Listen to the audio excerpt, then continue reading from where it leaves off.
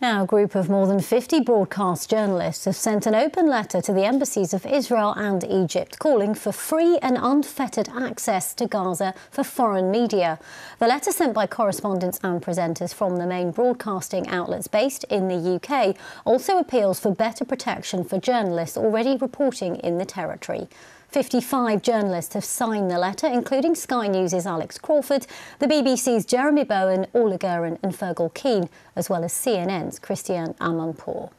Well, for more on this, I'm joined now by Alex Crawford, who joins us from Erbil in Iraq. She is, of course, Sky News' special correspondent and, as we've just been saying, is among the signatories of the letter. Thank you very much for joining us, especially while you're on deployment, Alex. Just tell us what the rationale was behind this letter to begin with. Well, the main thinking is that we're all terribly frustrated and feel we're not really doing ourselves justice. We're not doing the story justice, and people aren't hearing particular information because foreign journalists aren't on the ground. And this is despite multiple attempts to try to get access into Gaza since October the 7th. From October the 7th onwards, there have been groups of people, teams of people, media organisations from all over the world trying to get access into Gaza, and we haven't been able to. And that definitely compromises what is probably one of the most important developing events in certainly in the region for many, many decades, possibly in the world, and will have ramifications for many years to come. Alex, you've travelled the world with your reporting and you're in Iraq at the moment. How unusual is it, in your experience and through your career, to have been unable to access an area, particularly one that is the centre of a major story?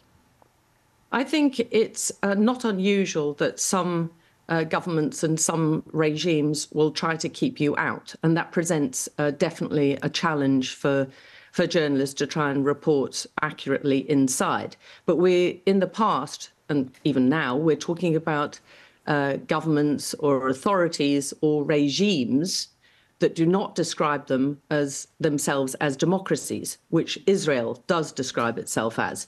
Israel is proud of boasting that it is a liberal democracy with an open media, and yet it is deliberately blocking journalists from all over the world from getting into Gaza. That is the key difference. I mean, in the past, journalists like myself have had to use boats to get into Myanmar, have had to use all sorts of tactics to try to get inside closed-off areas. And we've managed it. This one is monumentally difficult because it is an extremely small area that we're talking about. There are only 2 border points, and it is really, really very massively locked down by Israel and also by Egypt. And seriously, most governments around the world should be worried about that.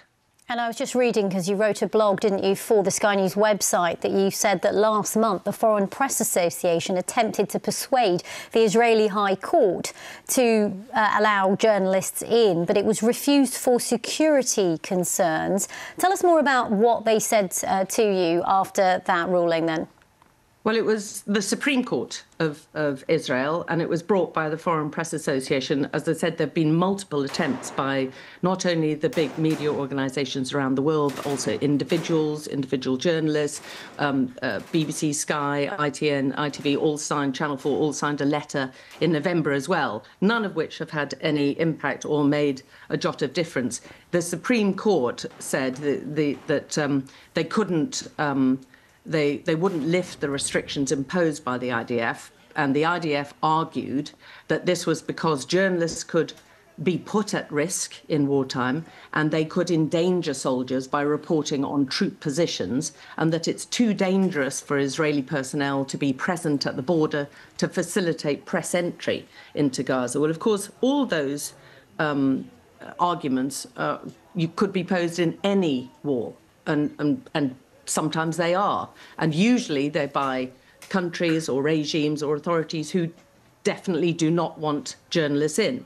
And I would argue, along with the more than 50 other journalists, and they are the top most well-known journalists in Britain, Jeremy Bowen, a number of presenters like Rita Chakrabarti, Clive Myrie, Michelle Hussein, as well as Tom Bradby on ITN, all the key war correspondents on ITN, Emma Murphy, Johnny Irvine, Channel 4, Lindsay Hilson, Matt Fry, Krishnan Gurumurthy. There are a list of the top, most senior journalists who've been respected and proved their credentials the world over for many years, who've all become very worried about the lack of access into Gaza and what that means on telling an unfolding event and telling it accurately.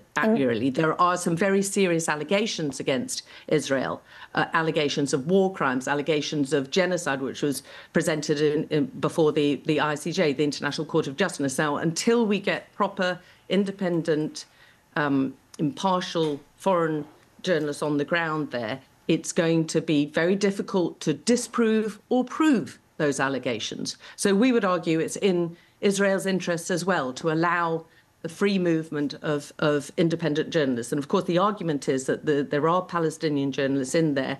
That's true. But in every big story, anywhere, even if you're covering the G8 summit or the Olympics or party conferences in Britain, you would send a whole group of journalists to rotate through, to refresh, to re-energize, to recharge. Those Palestinian journalists inside, many of whom have lost their homes, are scrabbling on a day-to-day basis to get food and water to just stay alive, need refreshing, and we need more input from outside. Indeed, I wanted to ask you that before we end this interview, because yesterday, about 24 hours ago, in fact, Rushdie Abu-Alouf was sitting next to me here in the studio, sharing his, challenges because it's a personal tragedy, but he wanted to stay as long as he could to bring that story to us from the ground. But let's not forget the huge risks that the journalists who remain in Gaza currently face. There is an extremely high and very worrying attrition rate of journalists inside Gaza, and that is also something that needs investigating, with many, many claims and a large amount of evidence suggesting that they have been targeted specifically, and their families, because they're journalists. Now, until we get access into Gaza, we also cannot prove or disprove those, and those suspicions will continue, and it's extremely worrying for just independent, accurate information. If journalists inside are being accused of not only being biased or partisan or being coerced by Hamas, at the same time as there are also accusations that they're being targeted by the Israeli military, there needs to be immediate sort of independent access to an unfettered access to foreign journalists to either put these allegations to bed or prove them. Alex Crawford, we admire you hugely here at the BBC. Thank you very much for the work you do, and thanks for joining us. Thank you. Around the world and across the UK, this is BBC News.